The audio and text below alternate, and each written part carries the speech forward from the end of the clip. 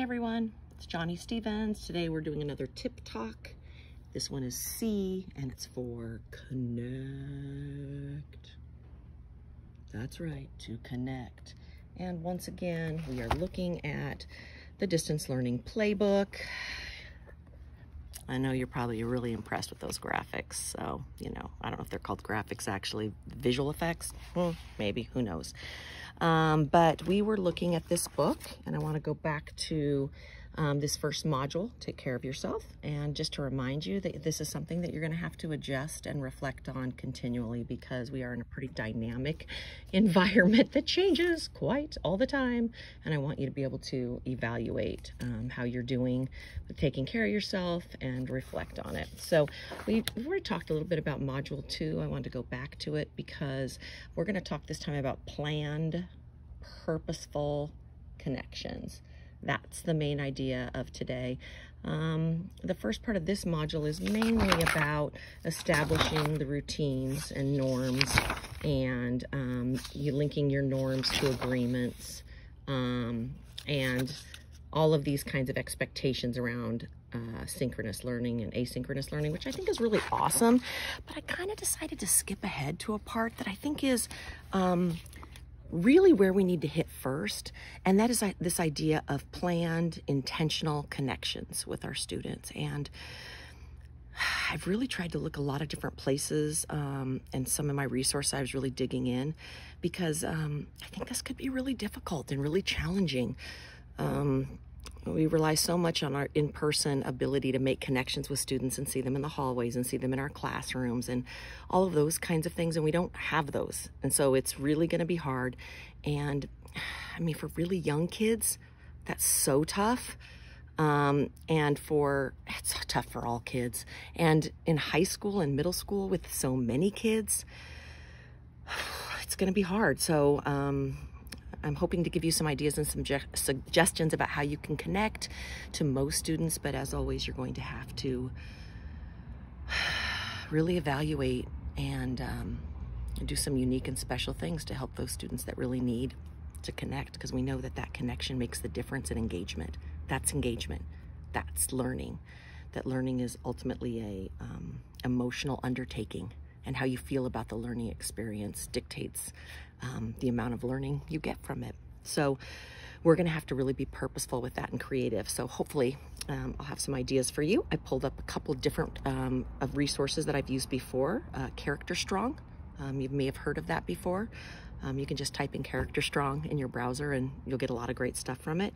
Our distance learning playbook. And then Marzano has the New Art and Science of Teaching, and it has a lot of really good stuff in it. I first heard of this idea of relationships from Grace a few years ago, with this idea of establish, maintain, and repair. EMR is what we call it. You probably, I'm sure you've heard of it before. We usually talk about it with new hires, but I think it's perfect for us when we talk about connecting, is how are we going to establish connections? We have to be purposeful and targeted. And then the maintain piece is, how do we keep that going? We did all these great activities maybe at the beginning. And then repair is, how are you going to evaluate it so that you can see if you need to go back and do something different for that kiddo. So that's really the big idea, this idea of establish, maintain, and repair. I really want you to think about that. And one of the first things I saw when I was looking is this idea has to be intentional. There's not one size fits all. But there are some things that you can do initially to establish that. I looked on this website. I actually just went to the website and the internet, and I typed in connecting with students, distance learning, and this came up. This is really great, I think, for younger students. A lot of these we've heard before. Something that I thought was kind of interesting was this idea of a flat teacher. It's kind of like Flat Stanley, but this time you mail yourself. The teacher mails themselves, and each student can take a picture with themselves in an interesting place at home and then share it with the class. So I thought that was kind of a neat idea, but really getting creative with maybe even other things that you've done in the classroom and how you can do it here during distance learning. The other thing was for older students. Of course, there's lots of assignments that you can do at the beginning of the year to get to know your students. Surveys, SurveyMonkey. You can do Kahoots where you do that. You can post questions in your Google Classroom. Each day is kind of an icebreaker and allow students to respond to each other. You can, the number one thing that I read on several places is really giving students a choice, asking for their opinions and encouraging their input on their learning and the class and how best they can show their learning during this time. So finding ways to allow for choice for older students and their input makes a huge difference. And then purposely finding ways to know about them, because you won't see them in class all the time, and you won't know what class they came from. So hopefully you can do something like that.